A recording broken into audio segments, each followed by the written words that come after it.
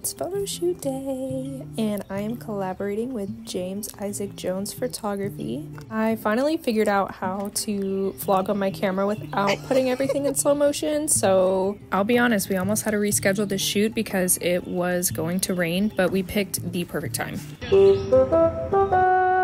Notorious for picking wedgies as a kid, and I guess it does not change as an adult. I will say this, it's very interesting looking back at photo shoot footage because as somebody that is in front of and behind the camera pretty frequently, it is super awkward to look at yourself. I mean,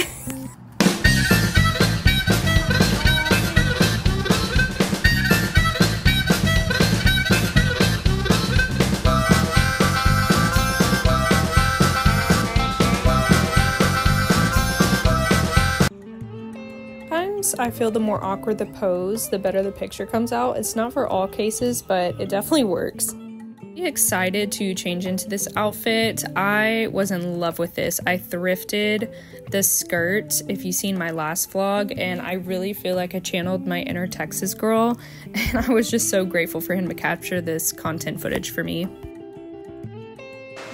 Weather, the studio.